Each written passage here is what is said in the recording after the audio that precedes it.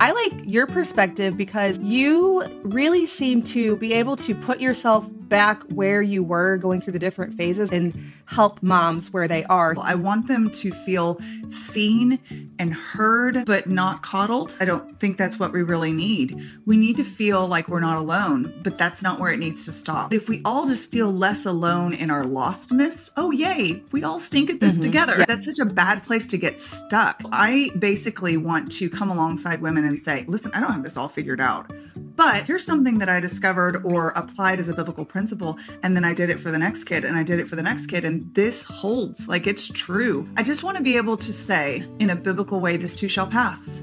This does not define you. This is not where we stay and wallow, because that doesn't serve anybody. I get it, but onward and upward. Let's see what we can do with this in the Lord's strength.